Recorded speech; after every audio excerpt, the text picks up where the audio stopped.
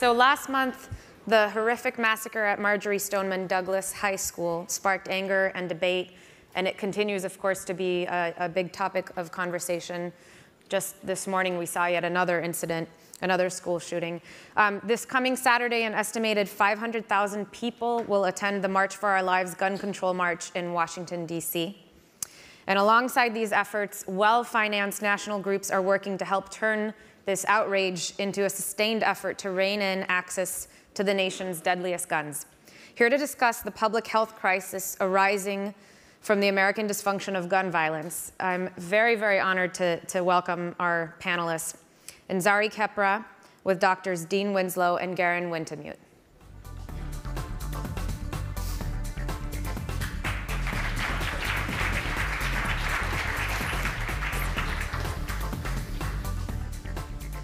Okay, so thank you guys so much for being here.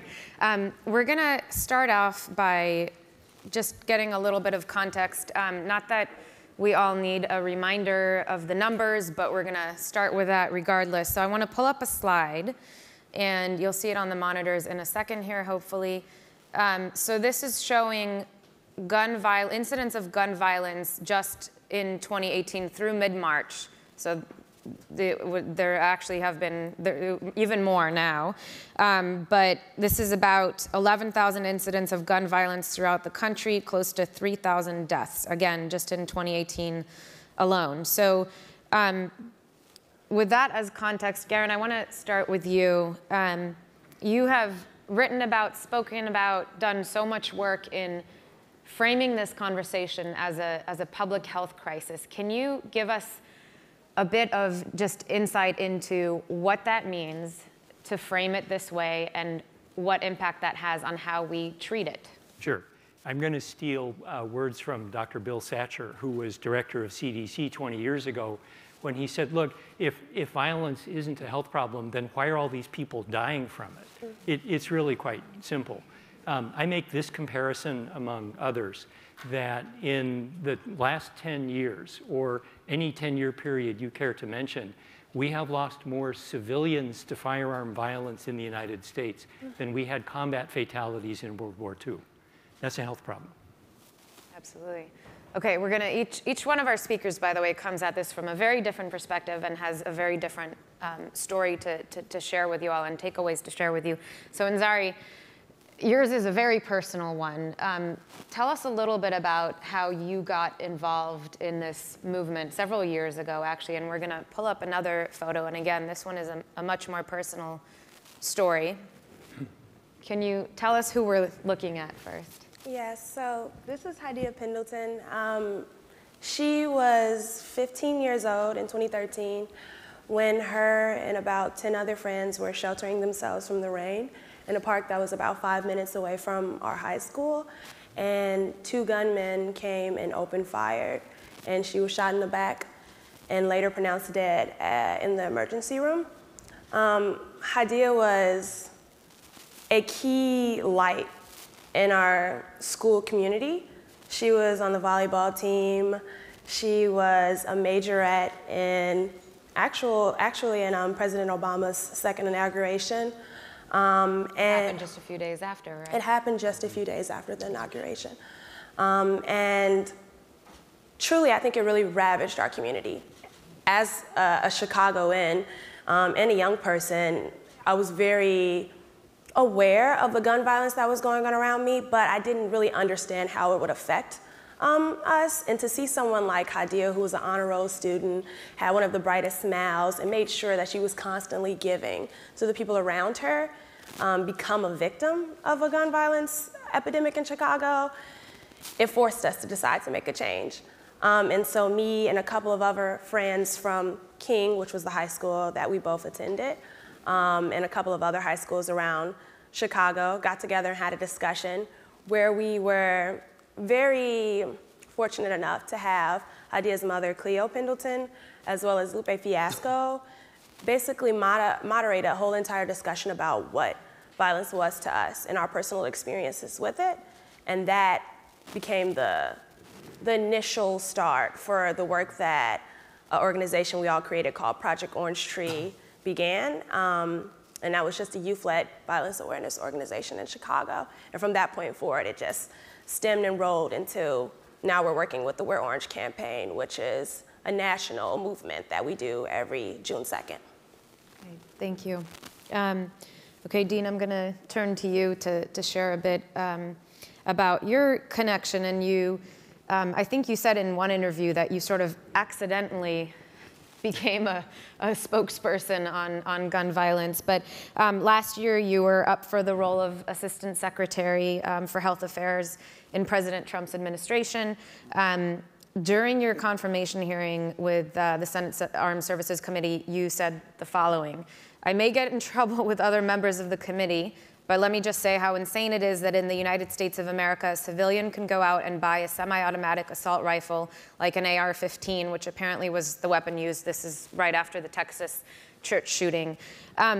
Tell us about what happened next. And I want to know also, were you, I mean, it's implicit here or explicit in your quote that you realize there might be some backlash to this.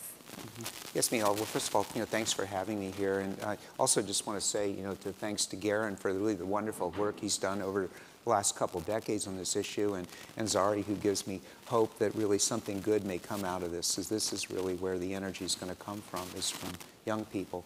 But anyway, so you know a little bit about my background, that I'm a professor of medicine at Stanford, and I'd also served for 35 years as a flight surgeon in the United States Air Force. Oh, we're getting you a microphone. Technical difficulties, apologies. Yeah, so in addition to being an internist, and I'd also served for 35 years as a flight surgeon in the United States Air Force and the Air National Guard, and deployed 4 times to Iraq and twice to Afghanistan after the 9/11 attacks. So I certainly saw firsthand, the damage that these weapons of war do to human beings. Just a little bit also background. I'd become friends with General Jim Mattis when we were both at Stanford, and I have the greatest respect for him. Again, he's the finest combat leader, really, of our generation. And when he asked me to consider serving as his Assistant Secretary of Defense for Health Affairs, obviously I jumped at the chance. I was a little surprised at the hearing, because one of the issues that was brought up by the Democratic senator from New Hampshire which really had nothing to do with my responsibility, but was, questioning about why the shooter in that Texas massacre, had received a certain category of discharge, and why his name wasn't reported to the database. And of course, caught me a little flat-footed, and I admitted that it sounds like the Air Force dropped the ball, and I'd said certainly if I'm confirmed for this position, I'll recommend to the Secretary that an IG inspection be done to look for why this happened. And again, I think if I'd been quiet after that and just left it at that, I'd be the Assistant Secretary of Defense for Health Affairs. But and who knows whether that would have been a good or a bad thing. Exactly. But I just couldn't resist, and I said that as a you might have been fired by now, by the way. That's true. But again, I kind of made the mistake of trying to educate people and say, well, as a flight surgeon who's investigated aircraft mishaps, usually there's a whole chain of events that go into a terrible tragedy like what happened. And then I said that, when you look at a whole chain of events, you have to look at an obvious thing, which is why, we allow unrestricted access to, these really terrible weapons without any regulation. And I ended up, withdrawing my nomination a little bit before Christmas. Anyway, so that's kind of the genesis of it. But again, I'd just like to say that as a father and someone who cares deeply about all human beings, I agree with Garen that I think it's just terrible that I think something like 38,000 people lose their lives to gun violence, which is more than we lose to motor vehicle accidents and other things combined. And as you pointed out, to put it into perspective, I think if you total up all of the gun deaths over the last 30 years, it's kind of equivalent to the total number of combat deaths that we've had going all the way back to the Revolutionary War. Yeah, striking. Okay, well, it's a complex problem, obviously, but some of your recommendations, all of you really, for what can be done are actually surprisingly simple. So Can you, each of you, just go into that a little bit? Garen, maybe we'll start with you. So, what is the physician's role primarily and more broadly? Sure. A physician's role, as Dean just said, is to educate. One of the things that we point out to our fellow clinicians is that it's not enough just to take care of patients, that most people who die from gunshot wounds die where they're shot, as your friend did, or most likely. And for us as clinicians to make the greatest inroads into death from gun violence, we have to keep people from being shot in the first place. So I'm going to take one very specific, narrow example. There are lots. It's something that we have here in California that's called a gun violence restraining order. It's a relatively new policy. Our group is evaluating it. In very brief, when there's a high-risk situation, when risk of harm to self or others is high and imminent and guns are part of the equation, family members or law enforcement can go to a judge, as they do in cases of domestic violence, and basically say, Your Honor, we need help here. And the judge, following specialized rules of evidence, can issue an order that gets the firearms out of the situation. I know for a fact, because we're evaluating this program here, that in California, the gun violence restraining order has been used to prevent mass shootings, has been used to prevent terrorist events. I'm not speculating. Had a gun violence restraining order been available in Florida, it would have prevented the Parkland shooting. And Florida since has adopted a gun violence restraining order statute. Wow. All right, by the way, in all states, are doctors able to talk to their patients? Yes. Because you mentioned Florida, and I yes. know that was an issue there. Part of the education we do is what I like to call myth busting. There never has been a gag order on physicians talking to patients, even in Florida. In Florida, the law said you shouldn't ask these questions, you shouldn't record the answers, but if it's relevant to the care of the patient, go right ahead. So people were always free to ask the questions and do something with the answers when it mattered. Okay. And now that law has been overturned by the U.S. Court of Appeals, and it's moot. Got it. Dean? And so, Mila, I'm actually kind of approaching this from the perspective of a pilot. I've actually been flying aircraft since I was 14 years old. And, first of all, just backing up, I think that unfortunately the National Rifle Association has sort of created this narrative over the last few decades that the Second Amendment is an unrestricted right. And I really don't believe that that's, historically correct. If you look at something that's as high risk as owning a gun, I feel that people should meet certain minimum qualifications to be able to operate it. So, going back, I think every firearm should be registered and re-registered every few years, just like you do an airplane or an automobile. And I think in order to be allowed to own a gun or operate a gun, you should actually be required to undergo initial training and periodic recurrent training, and also reasonable things to make sure that these weapons are appropriately secured.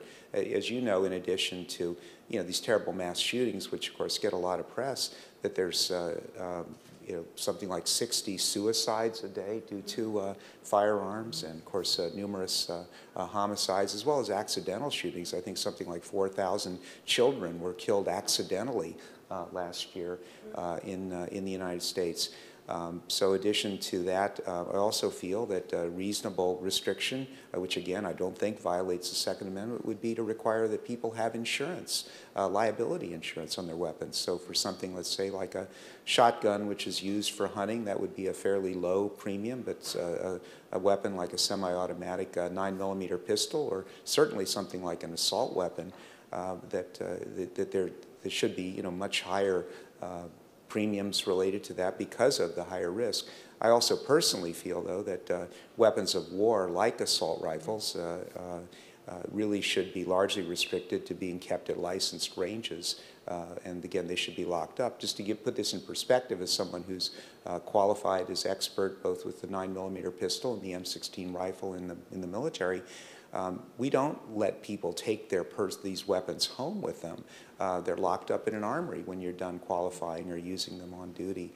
So I think the fact that we do allow civilians where there's really no rational need for particularly assault rifles, that this is something that we really should look at. It's interesting, by the way, you call these kind of common sense restrictions, and I've read and heard several politicians and pundits bring up Israel as an example of like, well, look, there's a lot of guns, and and I grew up in Israel, and I did grow up seeing a lot of guns around because there are so many soldiers around, because the entire, everybody goes through the military service, but there are many, many, many restrictions on who can purchase a gun, what kind of gun, and all of the above. And there are many other issues in the region, obviously, but this is not one of them. So, and Zari, what's your take on the steps that should be taken? And I realize there are massive hurdles along the way, but what do you think are some of the common sense changes that should happen? For sure. First, I just want to say I agree with both of your perspectives, and I wanted to see how I could come in with a different perspective on this all, especially coming from the viewpoint as a young adult who is, just a common citizen, and I never, had any official background when I was dealing with gun violence prevention. I would first off just say, we all can get involved. I think a lot of people feel as if there's like a stigma about, oh, maybe I do not know enough, or maybe, I won't benefit this cause by getting involved. But literally every single person can get involved. Like with the Wear Orange campaign, for example, on June 2nd, supporting is literally just tweeting or taking a picture of you wearing orange, or just wearing orange and telling people the reason why you're wearing orange. That's just a small first step, but also at the same time, it's basically a coalition of people who are involved in gun violence prevention efforts in a variety of different ways. It could be coming from the perspective that Project Orange Tree comes from. We look a little bit more into structural violence, which is something that we could talk about a little bit later, but there's also domestic violence. If you find like some area that you are very passionate about that intersects with gun violence, find a way to get involved with it that way. It's going to be a lot more beneficial if you're finding something you're passionate about and you're working hard in a way to not only prevent that cause, but also look at gun violence within America. And I would say as economist now, because I am currently a senior and I'm studying economics, you have to look at things. You can call yourself an economist. I think so at this point. You have to look at structural violence, which is looking at communities and seeing if they have failing school systems, institutionalized racism. Look at mental health issues. Look at all of these ways that there are causes to gun violence, like causes to people feeling like they need to pick up a gun in the first place. Because maybe we can't always stop it after the shot was rung, but maybe we can stop it before someone even thinks about picking up the gun in the first place. So I think there's a plethora of ways you can get involved in. Maybe it's reflecting on the communities that have the most violence, or maybe it's getting involved with the communities that you're passionate about the most. And I think we can't really talk about this topic without bringing up the importance and impact of race in this. And one of the, and we all have been reading about this, of course, but one of the suggestions that has been brought up in light of the recent big school shooting was arming teachers. And the topic of race, the impact that race would have here, has come up repeatedly. And I just want to read real quick. This is just one of several problems with that suggestion, but multiple studies, including one from Yale University Child Study Center, have shown that implicit bias against black students shapes how teachers respond to them. That's not to imply explicitly that white teachers will be using guns against black students, but it does factor into how students of color are disciplined. And this is a quote from a psychology professor from this center. Implicit biases do not begin with black men and police. They begin with black preschoolers and their teachers, if not earlier. Implicit bias is like the wind. You can't see it, but you can sure see its effects. And this is such a huge topic to unpack, clearly, but I just want to get your take. I mean, is this suggestion, just the notion of this, like, is this just something that's been thrown out? Should we take it seriously? And if so, what are the implications? Arming teachers comes up after almost every big school shooting. And people who know this issue far better than I do, at least, have crunched the numbers, have looked very carefully. Comes down to this. The ratio for shootings of children of school age, the ratio between shootings that occur not at school and shootings that occur at school is 100 to 1. School shootings account for about 1% of shootings of children of school age. School is actually the safest place for kids to be. To me, the voice that speaks loudest against arming teachers is the voice of the teachers who, by very large majority, say, not a chance. We're teachers, we're not cops. Yeah. One thing, again, I agree with you completely, Garen. There's also another strong argument against this. Again, one of the NRA's talking points is that we need more, quote, good guys with the guns to protect us. And it's really just the data don't support that at all. Another thing is just from a law enforcement perspective is that it's even well-trained law enforcement officers have a lot of difficulty responding to active shooter situations. And you're just going to really, from a practical standpoint, compound the problem of law enforcement when that does occur. The more people you have not wearing uniforms and waving weapons around. So it's very impractical and a bad idea from a number of standpoints. Yes, I totally agree. I don't understand why anyone ever gets to this point logically. I can't understand anyone's logic on that one, especially since we're looking at all of these different scenarios in which we see the data showing that once a gun is introduced to a scenario, regardless of if there's any ill intention involved at all, it increases the chances of harm. It increases the chances of death. So I can't understand how someone can just sit back and say, if we add more, it'll solve the issue. It won't. It'll just confuse the situation a lot further and maybe cause more accidental deaths. Any analogies, by the way, for if we really look at this as a disease? Like, in what case do you add more harmful, just take more poison and, I know I'm simplifying it. I'm not aware of an analogy that applies. Yeah. Firearm violence. I mean, we shouldn't bring up antibodies because that's different. Correct. Yeah. And we won't talk about backfires, but firearm violence and the response to it are unique in the United States in many ways. Yeah. You're asking us questions that implicitly ask us to provide hard science-based answers. And so far, we're doing pretty good. But by and large, that's really difficult to do because for more than 20 years, there has been a sustained, concerted, successful effort to prevent research from being done on this problem. It's as if we said, you know what, let's not do research on how to understand and prevent motor vehicle injuries. Let's not do research on how to understand and prevent opioid overdoses. We know that that's really silly, and we don't take that approach with those problems, nor with heart disease and cancer. But that is the approach we've taken with firearm violence. So no wonder the problem is still with us. And on that point, there are no national studies on who owns guns, how gun owners acquired their weapons, theft of guns, number of households with guns, attributes of high quality gun training, or the risk factors associated with gun violence. You've actually put some of your own money into research to try and mitigate some of the lack of funding. Yes. For a while, I was our program's major funder. There have been, here's what we have, folks, nationwide. We have surveys of maybe 1,500, 2,000 people nationwide, and we extrapolate answers for what's going on in the country based on those small number of responses. The center that I run, California, I'm going to brag for just a moment. California is the home to the nation's first publicly funded center for research on firearm violence. It's at UC Davis. One of our initial projects is a survey that's just going to establish who owns firearms and all the things that you just mentioned. The last time that was done here in California was 40 years ago. We're doing a study just of in journalistic terms, the who, what, when, and where of fatal firearm violence, the descriptive epidemiology, we call it. The last time that basic information was gathered in California was 30 years ago. And I know that because I'm the person who did it when I was just getting started.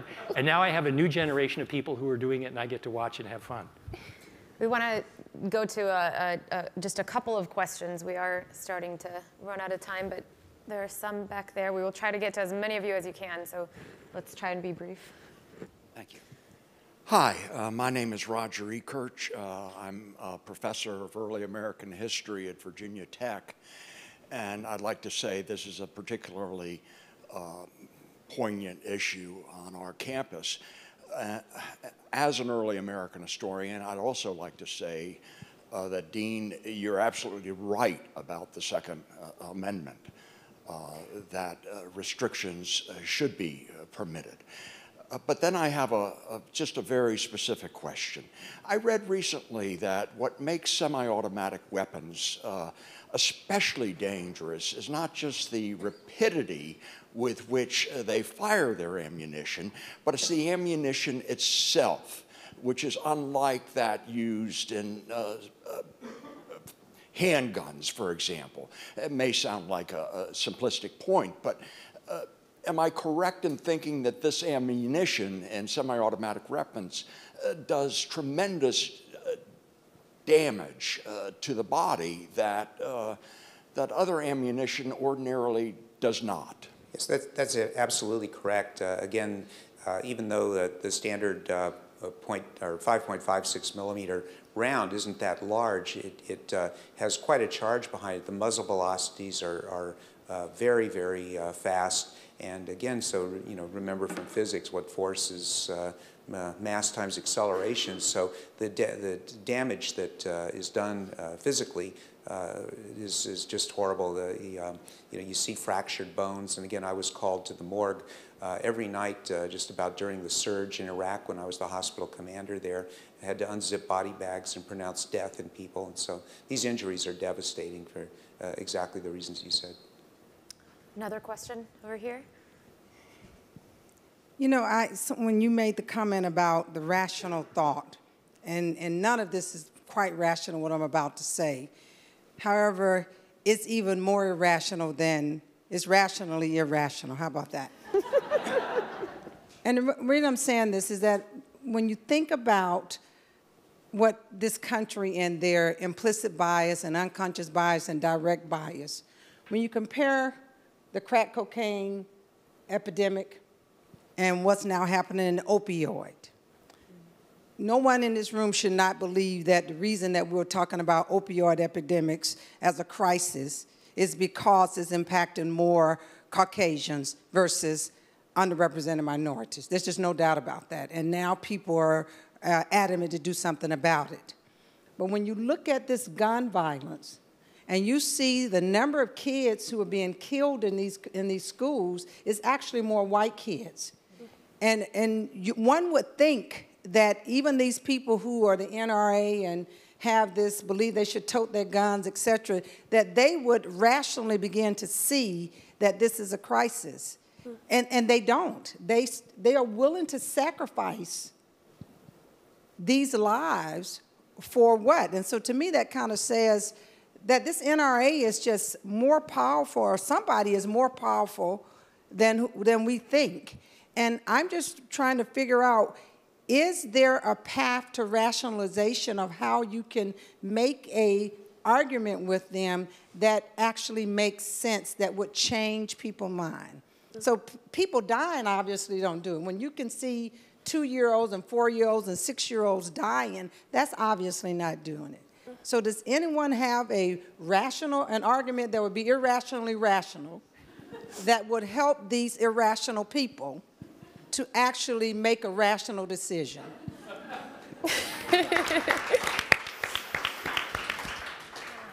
Time for an answer? Well, let's take a quick stab because we cannot leave that unanswered. So. I'm going to be really brief. I think it's important to draw a line between the NRA's leadership and its membership. The common ground here is much, much greater. This is one piece of myth busting we do.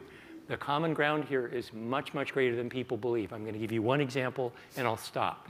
Comprehensive background checks, the requirement that every firearm purchase be subject to a background check to make sure the buyer's not a prohibited person. Opposed by the NRA's leadership, tooth and nail, but supported not just by 90% of the general population, not just by 80% of gun owners, but by 70% of NRA members. The NRA as an organization, its leadership, does not even represent the interests of its own membership, let alone the public at large. Common ground is there. We just need to stay on it. I would also agree with that. I wanted to emphasize that point a lot. These are people just like us that feel the same way as us. 98% of people believe in the same concepts we're trying to enforce. It's about holding people accountable, like our politicians, who unfortunately are in the same bed with, the NRA. They're getting paid tons of money to support their ideals. And so we need to find ways to use our power as citizens to push our politicians to do what we want. Well, I'm so sorry that we're out of time because I would have loved to take more questions, and there's so much here. But thank you all so much for coming and sharing your stories.